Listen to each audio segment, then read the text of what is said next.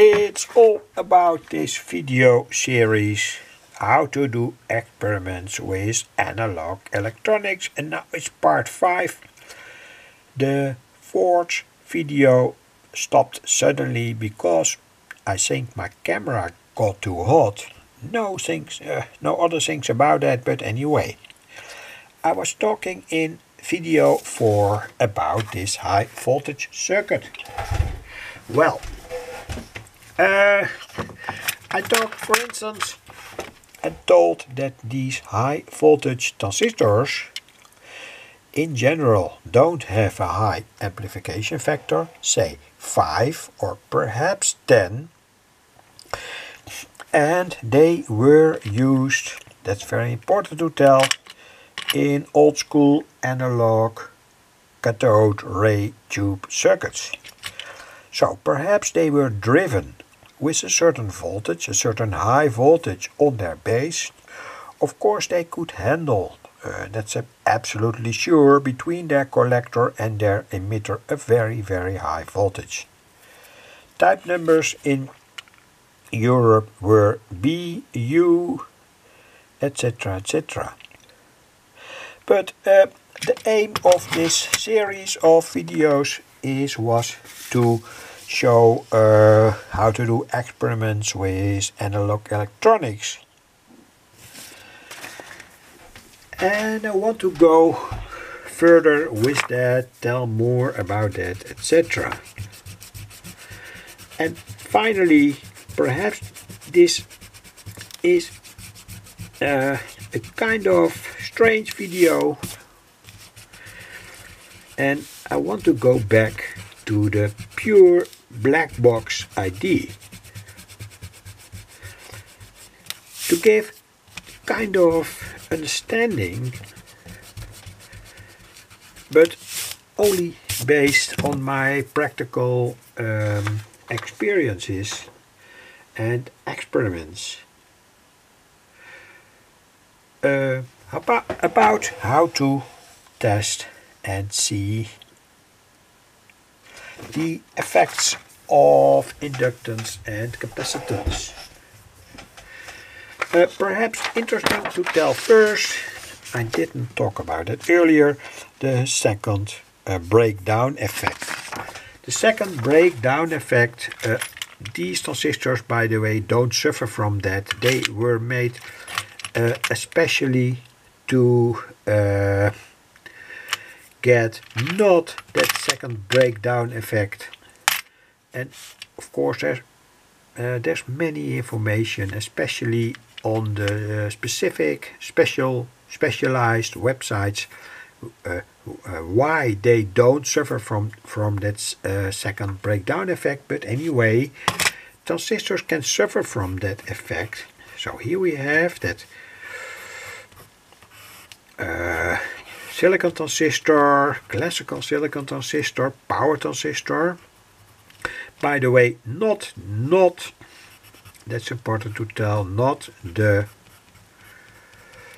2N3055. The 2N3055 is such a good transistor with such good properties that it does not suffer from the second breakdown effect. And that's the reason why we call this transistor, the workhorse. And I've made many circuits with the 2N3055 and oscillators, power supply circuits, etc., etc. I had an oscillator on 18 kilocycles where the 2N3055 got extremely hot, so you could not touch your hand with your hand the collector, but when it cooled down it worked properly. That's, in my opinion, at least the best guarantee that such a transistor doesn't suffer from the second breakdown. Anyway, there could be, in this case, an NPN transistor, and let's say we have it here. Collector, base, emitter in a circuit, NPN, emitter to ground, base driven by whatever voltage, that the transistor gets extremely hot, but there is in a way a kind of graph that tells us something about the temperature, the supply voltage, and it tells about the collector current and the base current. And this will, in my opinion, only be a quite simple explanation of the so-called second breakdown.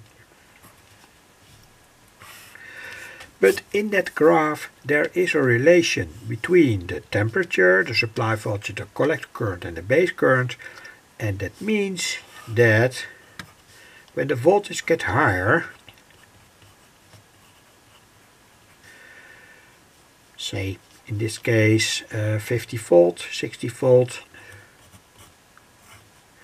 the voltage gets higher, the current in general raises, but that of course also depends on the signal to the base. That's here. So the base current that flows here could be base current realized by AC at a certain level, or by DC at a certain level, and the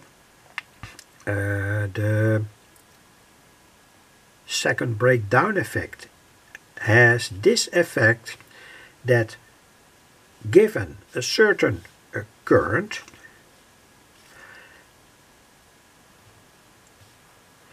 it can happen that the transistor gets defective due to temperature.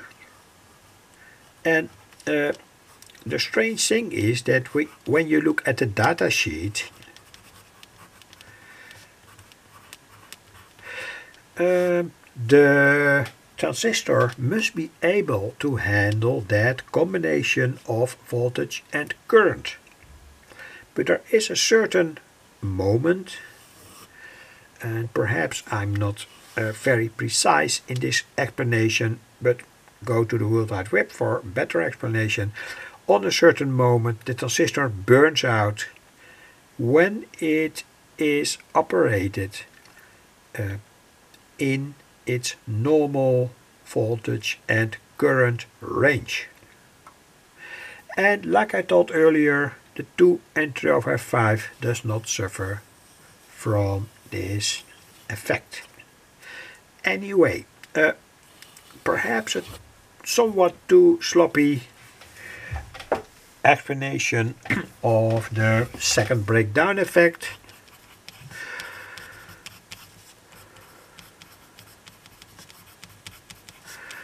But anyway, take it for granted, study it much better. There are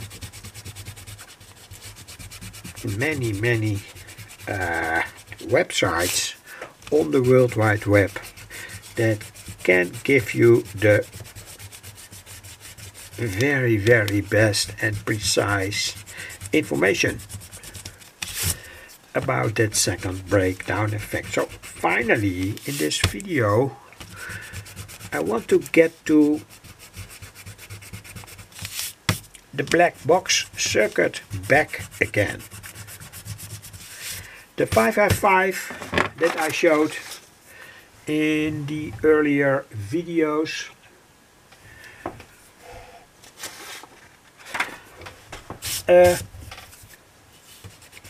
showed that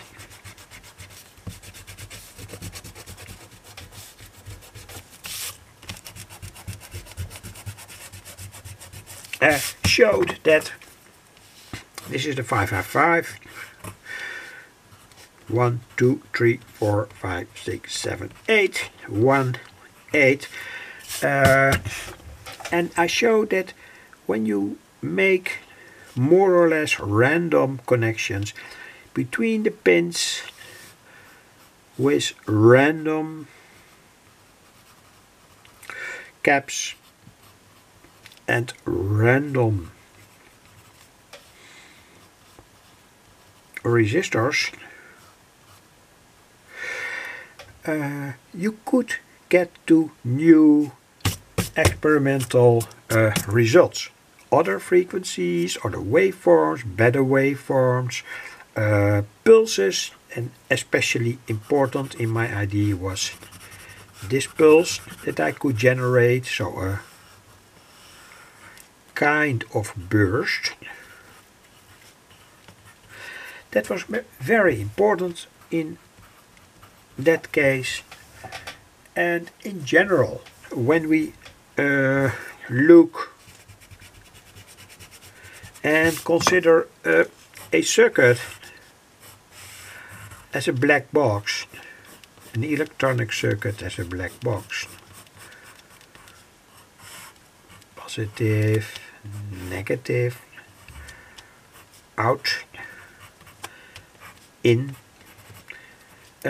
There are always components inside. These components have pins, electrodes at their outside.